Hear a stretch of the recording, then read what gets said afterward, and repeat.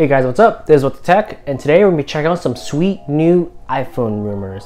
Because, well, it's the only thing the world cares about nowadays. Alright, let's check it out.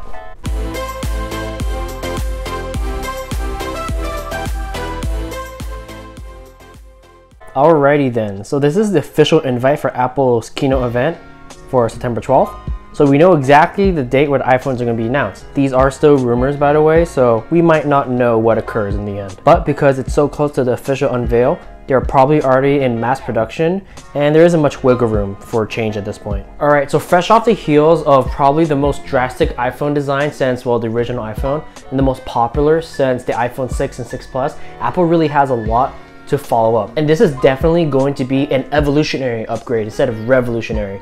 So consider like an S upgrade from like 6 to 6S. And it also looks like Apple finally decided on the name for the new phones. Because of the naming scheme they chose last year, 8 and 10, they can't really choose 9 and 11.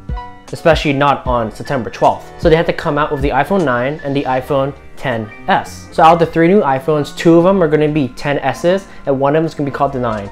The 2 phones are going to be sharing the XS name are going to be the 5.8 inch as well as the 6.5 inch. So essentially Apple is going to be officially dropping the Plus lineup name. It's going to be reminiscent of the MacBook Pro name style. So instead of saying officially 13-inch MacBook Pro, it's just MacBook Pro on the website. You differentiate from sizing at checkout. So from this point forward in the video, I'm just going to be referring to it as XS Plus or just 10 Plus instead of saying XS 6.5 inch. So rumors have it that the iPhone XS will keep the exact same design except for some internal improvements with the expected A12 chip, which looks like it will be a boost in performance by almost 30% by last year's A11 Bionic. And when coupled with iOS 12, they do plenty fine. We can always expect a slight camera quality bump with every new iPhone, and looks like this year we'll get a brand new color too, blush gold. So with the new blush gold color, this is something we actually were expecting last year. Do you remember the copper rumors? We think that the reason Apple wasn't able to finalize that color to ship with the original iPhone X was because the company had issues with getting enough successful batches out of it, because they had trouble producing the iPhone Xs in general, the Face ID modules, as well as getting the color to stick underneath the glass. There's also some old FTC filings to back up this claim. These colors are alright. It's a bit boring and muted to me, but I'm always a fan of a more customizable lineup. You can choose what you want, and I think everyone's a fan of that. I still think rose gold was one of the better color options Apple sold because it was a nice pop of color in a world full of black and white phones.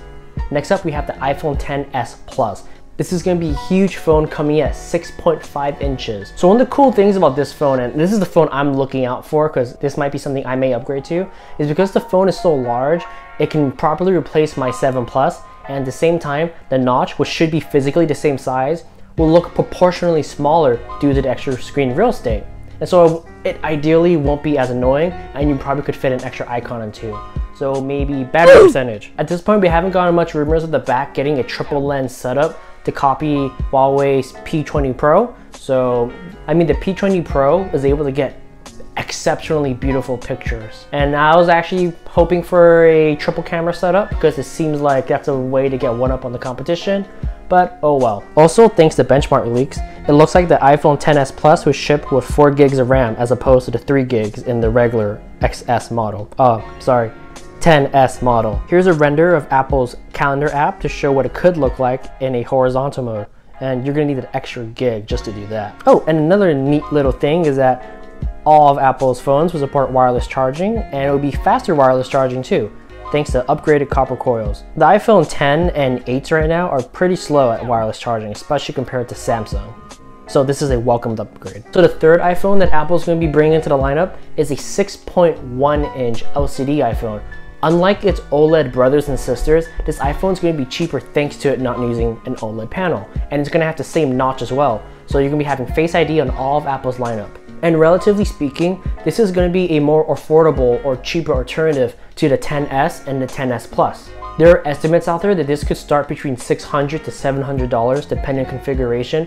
I'm more inclined to think it's going to be around $700 or $750. So the iPhone XS could be $850 and the iPhone XS Plus could be an even $1,000. And that's the world we live in, where a $1,000 phone isn't isn't weird anymore. Some of the ways that Apple's going to be cutting corners here in order to deliver a more affordable iPhone by getting rid of the stainless steel body and instead opting to use its more traditional aluminum like we saw in the 6 to the 8 series of phone. It will just have a single camera in the back, so we won't have those dual camera vertical setup, and if it's my personal guess, it probably won't ship with an A12 chip.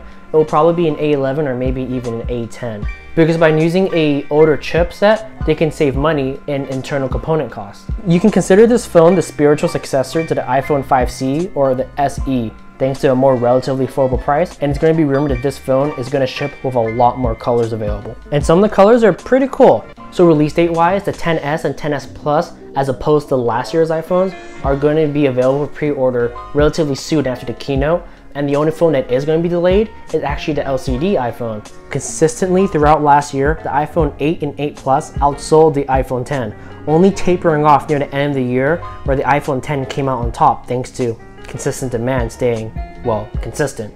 By unleashing your most expensive phones first, you're going to have those people who want that upgrade to buy the higher average selling price phone. And then those who can wait and don't need Apple's latest shiny, they can just wait a little bit longer. Thanks for watching What to Tech. If you like what you saw, don't forget to give a thumbs up down below and subscribe. Why not? If you do, you get to see all my future videos moving forward. Are you excited for this year's iPhones, and are you going to upgrade to this year's iPhones? Because analysts are thinking this is going to be a super cycle. I personally don't think so, because there's been enough iPhone 8s and 10s where you really shouldn't upgrade at all. And I really don't think there's that much pent-up demand for it anyways. All right, see you in the next one. Peace.